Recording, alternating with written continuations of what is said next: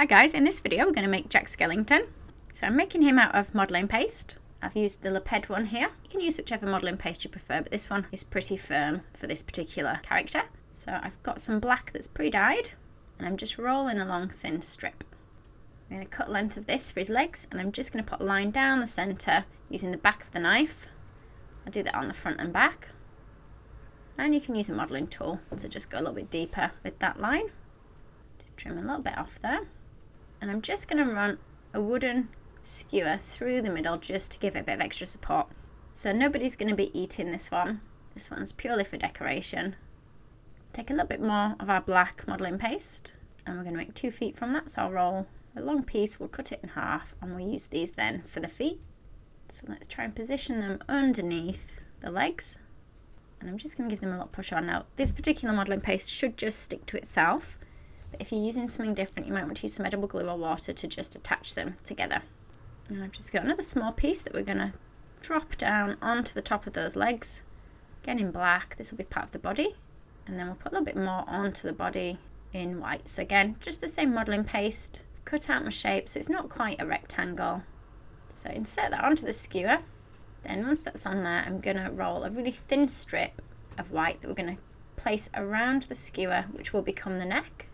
And then for the jacket, I'm going to roll a nice thin piece of the black and I'm going to lay the body and legs onto there so I can work out whereabouts to cut.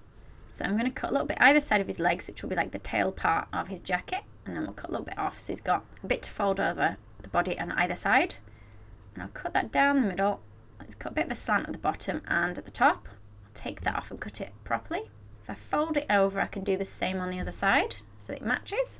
And then at this long bit at the bottom, we're going to cut a few wavy triangles. So it's got a nice torn look to the back of his jacket. Just check that fits. It's a little bit big, so we'll just trim a little bit extra off.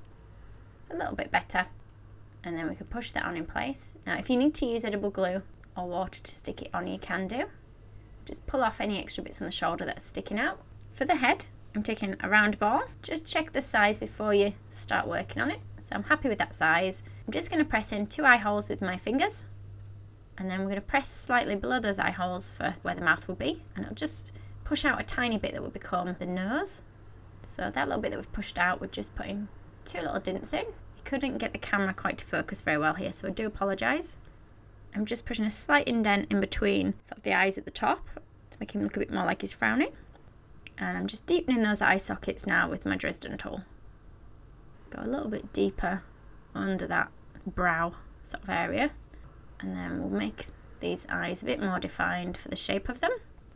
Got a tiny, tiny little ball of black that we're going to push into each of those little nostril marks that we've made. Just make sure they're pushed in nice and tight. And then I'm going to do the same with the eyes. And this time you sort of want more like a semicircle shape in the black to push in the eye socket that we've made. Apologies, I did move him to the edge of the screen and I hadn't realised. Hopefully you can just about see what I'm doing there. Pushing in the eyes. And then we've pushed the brow down a little bit more. Now we're going to put a line in all the way across the face, so it's quite a wide smile. And then we'll put some lines going across that long line for the mouth, for his teeth. Then I can push that onto the skewer that I've got. Now if your skewer's too long and it's going to poke out the top of the head, trim it down a little bit. So we'll get his little bow tie ready. So I'm just rolling or squeezing between my fingers a piece that's pointy at one end, and then the fatter end I'm just going to cut some little triangles out of. So we get some scruffy edges. Do the same on the other one. And you can twist those pieces around a little bit so they look a little bit wavy. And I'm going to push that in place at the base of his neck. So for the centre of the bow tie, I'm going to make a bit of a sort of cat-like shaped, or cat's head shaped piece. So I'll start with a ball and I'm going to pinch in both ears the best I can. It's only small, so it's not hugely accurate. I've just got a rough shape there. Push that in place, then once that's in place I'm going to push in a little hole for each eye socket, and then we want a tiny, tiny piece of white. I'm just going to push in those holes I've made. Oh, I've done one a little bit bigger than the other one. That is by accident. Now for the stripes, you can either paint them on, but on this particular modelling paste it's very difficult to paint on, so I'm going to make my strips, cut them out and stick them on. So if I put them in place first, then I can trim off the ends to neaten them up. If it's too thick, you can thin them down a little bit. And I'm going to repeat this all over the jacket and the legs. You might find that you need an edible glue for this to stick it in place. I've also put some stripes on his bow tie, and what we want to do next is create a little collar or lapel for around the jacket. So I'm going to do some more little white stripes, just want to be short this time. I've also rolled a piece of my black, nice and thin. I'll stick these stripes on first before we cut it to shape. I'm just going to cut that in half, and I'm going to lay that against the edge of the jacket, just so I can work out whereabouts I want to cut it to. So I'm trimming the edge off there, like so. Do the same at the other side. Try and make them match the best we can. And before I add the arms, we'll do a bit of shading on his face. So I've just got black powdered dust. Just mixed it with a little bit of water, but you can mix with alcohol. And I'm just brushing this between each of those lines that I've made on his mouth, just so you can see his mouth a little bit better. Because he's quite top heavy, he wants to fall over, so I'm going to create him a little bit of a base to stand him on. So I've tried to mix grey in my modelling paste, and I've rolled it out quite thick and chunky. We're going to cut out a gravestone shape from this. So you can do whatever shape you fancy for your gravestone. I've kept mine nice and simple. With my Dresden tool, I've put a line just slightly in from the edge all the way around. And then let's write RIP on that. And I've just squished a little block for the base that my gravestone's going to stand in. So I've marked around it, and I'm cutting a little bit of my modelling paste out so that I can insert my gravestone into there. If you need to use edible glue, you can do, but I'm just pushing the icing on the base around it to hold it in tight. And we're going to do the same then with Jack Skellington. We're going to rest him where we want him to go, didn't where his feet sit, and then we can push him in place. The gravestone should help support him, so he shouldn't be able to lean over because of the gravestone. For the arms, I've rolled a nice thin piece of the black. Now, it's got a bit of a hint of a blue to it as this black, but that's how it came. I haven't dyed it to this colour. I'm going to cut 2 arms, nice and long and thin. And I'm just going to roll slightly in the middle to dint it so that I can create a bend where the elbow will be. Like that. Let's trim a little bit off the top so that it sits neater against the shoulder. I've already trimmed a bit off the top of the second arm. I've also put a little bit of a dint in the second arm as well. So I'm going to cut out 2 hands for him. I've got a piece of white. We're just going to trim a little bit off the end. So it's quite blunt looking where I've cut it, but that's fine. It will change shape in a minute. So putting a little slice at one side.